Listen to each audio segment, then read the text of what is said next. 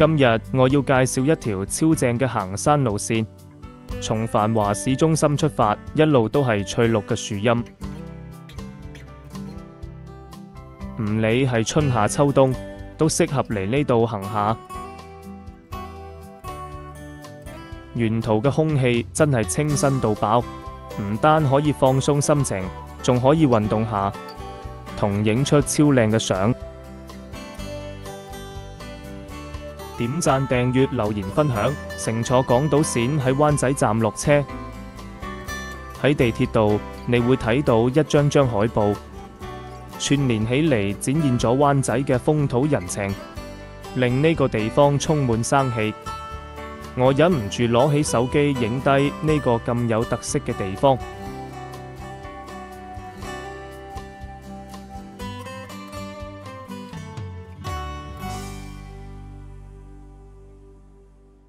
打卡後，前往地鐵 B 出口，閘口行出嚟，跟住指示牌向右轉，沿住樓梯行上去，會睇到修頓遊樂場，再轉左前往莊士敦道。喺行山之前，我哋去春園街食早餐先。春園街就喺對面，左邊有紅綠燈，等我哋可以安全過馬路。沿住莊士敦道往金鐘方向行，途經人來人往嘅太原街，再下一個街口就係春園街，附近有好多餐廳同美食。我哋揀咗金鳳茶餐廳，食咗豐富嘅早餐。可惜我哋竟然唔記得錄影。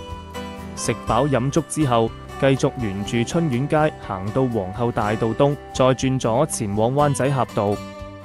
行幾十米睇到對面一座典雅嘅建築物，呢度就係灣仔峽道入口。安全起見，我哋繼續向前行，過馬路到對面，跟住往後行一個街口。到咗灣仔峽道入口，眼前嘅曲尺形建築物，佢係香港現存歷史最悠久嘅郵政局——舊灣仔郵政局。1990年被列為香港法定古蹟，而家已由環境保護署經營環保牽。嚟到呢度，記得影下呢個咁靚嘅建築物。沿住斜坡行，開始鬧市中登山之旅。灣仔峽道連接皇后大道東至山頂道及司徒拔道交界，遊人可以利用呢條路來往灣仔市區同灣仔峽最高點。灣仔峽道被面前嘅堅尼地道穿過，轉右過馬路。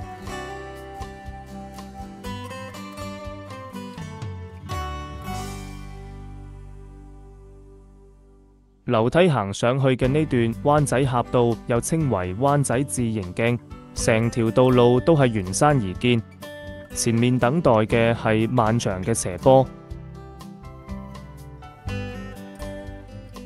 喺呢度欣賞灣仔城市風景，藍天白雲樹林中嘅大廈，零舍嘅唔一樣。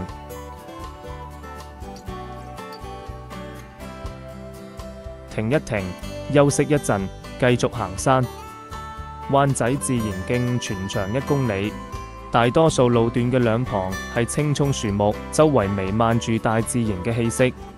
行15至20分鐘到灣仔峽道同寶雲道交匯處，轉左前往蘭谷、姻緣石、維多利亞城界石。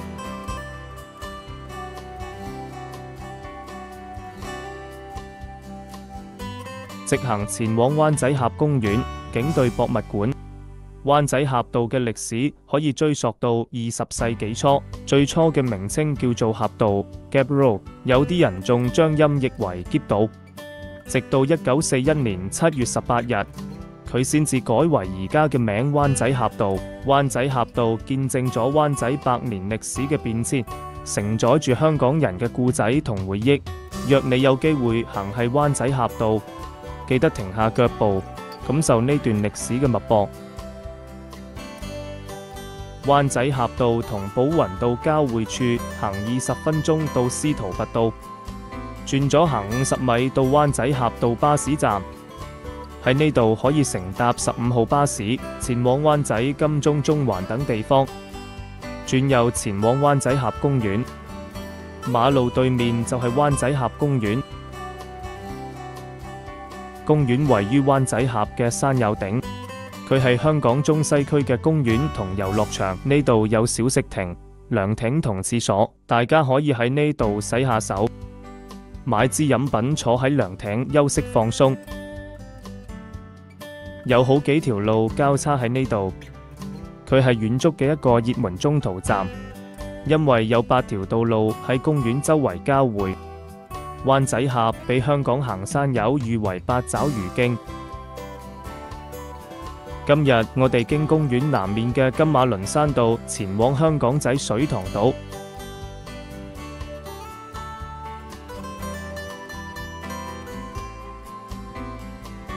香港仔水塘道有悠久嘅歷史，為咗配合香港仔水塘嘅啟用，早喺1920年代就建成。當初佢嘅中文名稱係鴨巴甸水塘道，直到1984年先正式改為而家嘅香港仔水塘道。呢條道路全長3公里，坡面斜度高達1:5，嚟呢度行山最好着行山鞋。香港仔水塘道沿途綠樹成蔭，大多數路段平坦易行，初級行山路線推薦。行咗15分鐘嚟到一個公園仔，呢度有木台、有木長凳、有涼亭，俾遊人坐低休息、欣賞風景。香港仔水塘道位於香港仔郊野公園內，郊野公園曾經喺2戰期間受到咗相當大嘅破壞，眼前所見嘅係戰後重生嘅自然美景。香港仔郊野公園係香港其中一個最早開拓嘅郊野公園。1977年政府就已經劃定佢嘅範圍。呢度最受歡迎嘅小徑就非金夫人馳馬徑莫屬，佢係以20世紀初嘅香港總督金文泰嘅夫人命名嘅。由金馬麟山道進入香港仔郊野公園，邊行邊欣賞沿途風景，行40分鐘嚟到前面嘅香港仔上水塘。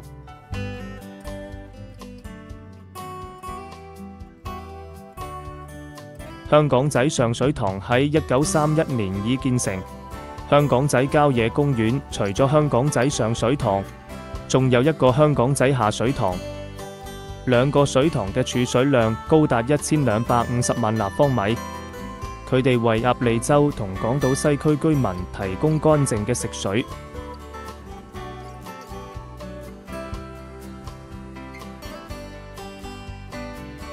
香港仔水塘係港島最後建成嘅一個儲水設施。嚟到呢度唔只可以享受郊遊同遠足嘅樂趣，仲能夠釋放壓力，遠離繁忙嘅工作生活。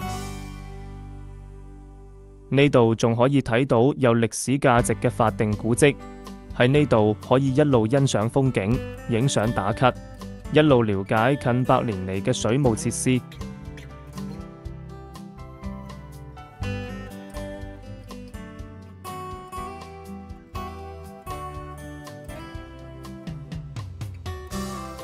風景雖好，路仲要繼續行。下一站香港仔下水塘，由上水塘行到下水塘只要25分鐘。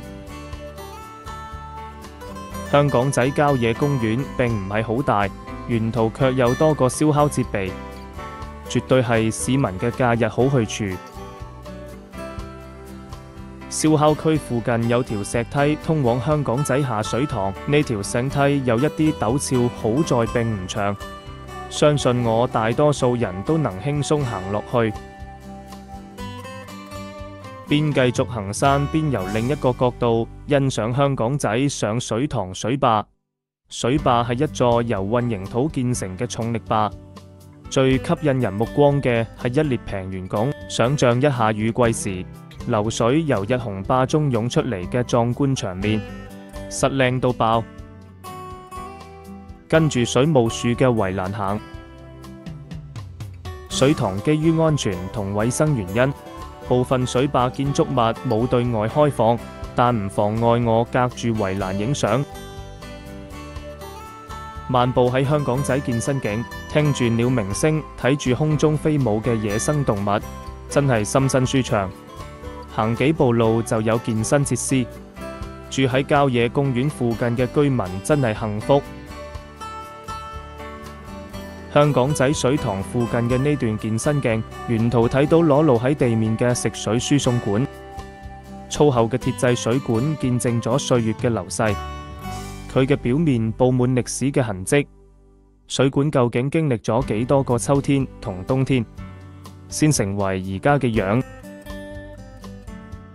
輕輕鬆鬆行20分鐘，進入香港仔下水塘嘅範圍，視野變得開闊，抬頭係藍天白雲，懷睇係一片片嘅青山綠水，呼吸住新鮮空氣。心靈得到咗治，隨意漫步喺香港仔健身徑，感受微風輕拂臉龐嘅愜意，沉浸喺香港仔下水塘寧靜嘅氛圍中。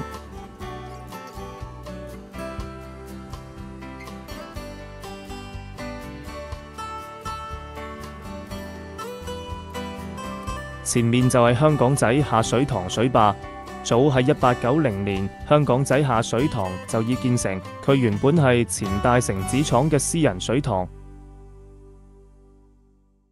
喺1920年代，香港政府為咗解決港島西區嘅食水問題，使咗46萬港元買咗呢個水塘。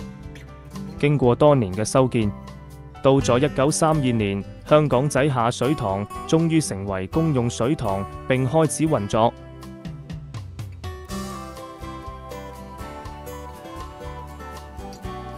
呢個水塘係繼薄扶林水塘、大潭水塘群同黃泥涌水塘之後，喺港島起嘅第4個，都係最後一個水塘。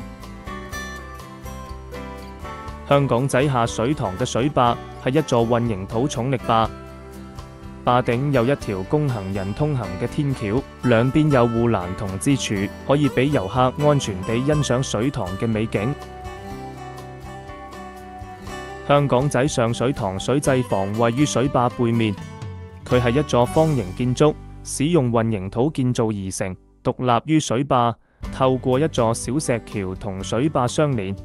呢座水設房已被評定為2級歷史建築。喺水壩下游底部仲有一座單層紅磚建築，就係香港仔下水塘嘅泵房。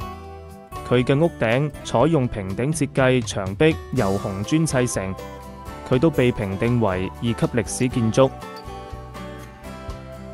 企喺堤壩上飽覽水塘嘅自然風光，感受大自然嘅美妙。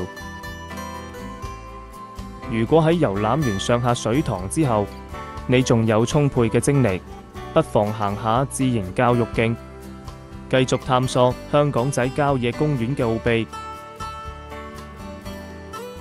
天氣太熱，我都係下次先去。